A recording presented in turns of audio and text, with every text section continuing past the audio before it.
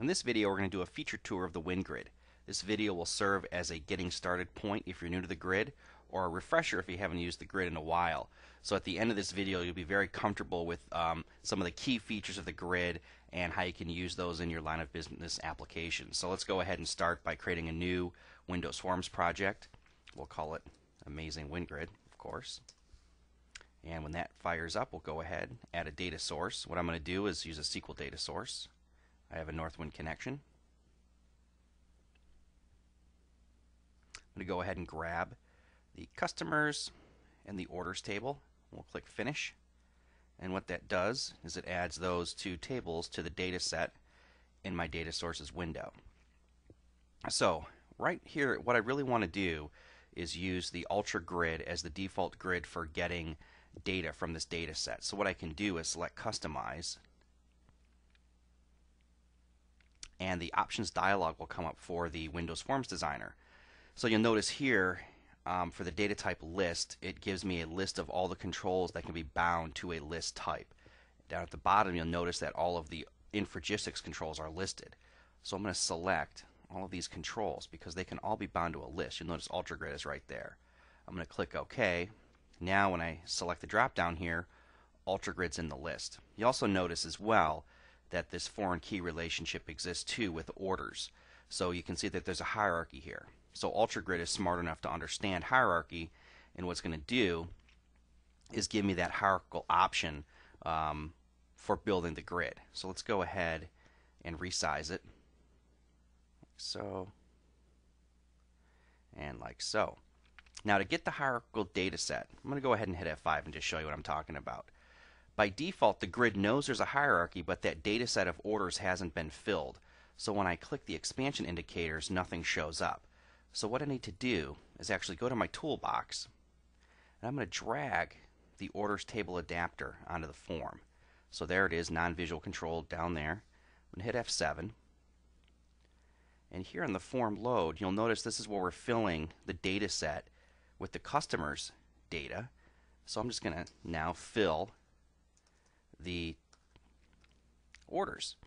So we'll say orders table adapter 1 dot fill, and we'll say this dot Northwind dataset dot orders, and that's it. So now when I run this application, you'll notice that I have hierarchical data. So this is really cool because using the regular data grid, you really don't get that experience. What ends up happening is you kind of have this weird hyperlink experience. This is actually giving you the data in a true hierarchical form. One thing I didn't do, let's go ahead and anchor this grid so when we actually are resizing the form, it looks good. So let's do that and do that. Now, when the grid gets dragged onto the form by default, what ends up happening is you don't have a whole lot of features enabled in the grid. Basically, if I want to select a column, I don't even get sorting. I just get a default column selection. I do get selection in cells, and I can do selection in rows, but that's about it. One of the features you do have, though, is you can split the grid window. So you can have different scroll regions of the grid like so, which is kind of cool. It's similar to Excel. I can have as many horizontal or vertical scroll regions as I want, and I can actually have as many as I want at the same time. But what I want to do now is I want to right-click on the grid and bring up the Ultra Grid Designer. Now the Ultra Grid Designer is sort of this wizard screen that gives you all the things that you need to configure the grid. So it exposes a lot of the key properties in a very easy to use way. The way we do that is through something called the feature picker. So if I go ahead and select the feature picker, you'll notice on the left hand side there's a list of a bunch of options for the grid, and on the right hand side I have the grid preview itself. So if I just start drilling into some of these properties like column moving, for example, I can say allow column moving within a group. Column sizing, I can allow column sizing as synchronized, so all the columns will synchronize when they get resized. I can allow column swapping. That means I can select a column and switch it with any one of the other columns. You'll notice that how it activated in the grid on the right hand side. Empty rows I can enable, so now if the grid doesn't have enough data to fill it, empty rows will show up sort of like Excel. And I can also change the style of the empty rows. So I'll move this over a little bit. I can extend the row selector so it looks like so. I can hide the row selector completely. I can prefix with an empty cell. I can align data with rows. So now I kind of have this nice Excel look and feel. If I keep scrolling down, let's go ahead and look at filtering. So I'm going to allow row filtering. So let's say allow. And you'll notice that I have a filter glyph now, sort of like an oil can filter. But I want to change that UI type. I actually want to have a filter row. So this will give me a fixed row across the top of the grid that will always stay there. And I can go ahead and use filter options. You'll see how that works at runtime. As well, fixed headers. So I'm going to activate fixed headers. Now there's a pin. So like Excel, I can actually click the pin and columns will be fixed now to the left if I pin them. And now if I unpin, they'll go back to where they were before. Fixed rows, I can do that as well. So now I'm going to say let's use a fixed row. So now if I click that pin, that row will be fixed to the top of the grid. Through other property settings, I could tell it to fix to the bottom as well. So that's all configurable. Continue to scroll down. Header click sort action. Let's do multi-column sorting. And where this becomes interesting is if I enable merge cells. So I am going to say merge cells when the grid is sorted. So I'll allow on a multi-column sort, like cells will get merged together. And we'll scroll down.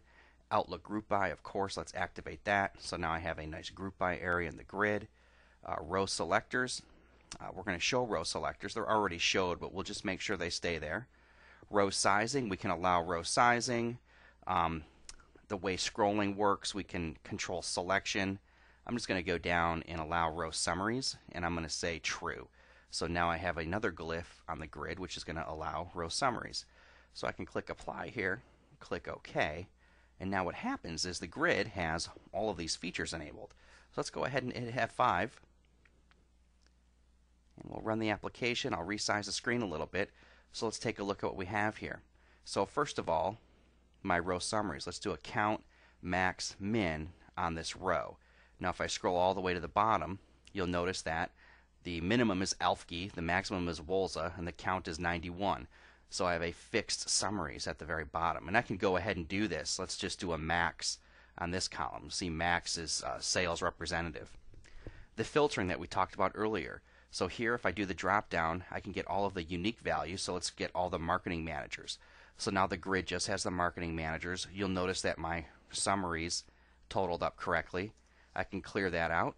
I can also do various expressions. So I can do start with, contains, like, not like, greater than, less than, etc. So let's do contains, and I'll type in sales. So now all the sales come up, and as I get out of there, it closes. Now manager, actually M, so marketing assistant. So you can see I have a very powerful sort of filtering tool here.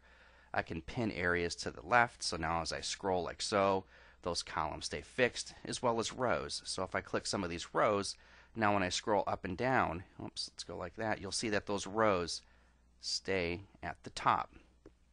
And as well, if you recall earlier, when we set those properties, I talked about cell merging. So let's go ahead and sort on the contact title column, and you'll notice that all of the like cells were merged together. Pretty cool. Now I can do an Outlook group by. So instead of merging those cells, let's do an Outlook group by. So now I've grouped by all the contacts by contact title, and now in each group I have summary data, I have the count, and I still have the hierarchy that's maintained in the order details. And then the order details as well, I can do a count on the order details. So I can have a very rich visual display. Another cool thing, if you notice, as I hovered over these cells, based on the data type, the correct type of editor shows up. So you can actually get a drop-down date, a numeric editor. So whatever the data type is of the column, the grid's going to try to figure out exactly what that data type is and correctly match a control to display it the right way. And then finally, if I do my column swapping, let's swap address with region. So now the region is here and address is where region used to be. So without writing any code, I have this super powerful grid that does Outlook group by, cell merging, sorting, multi-column sorting, row filtering, row pinning, column pinning, etc. The sky's the limit with the grid. So hopefully this gives you an idea of how to get started with the grid real quickly using the Quick Designer. And in another video, we'll take a look at presets and how they can help you keep the configuration that you just had and carry it on to other grids that you build. Thanks for watching. Infragistics. On the web at infragistics.com.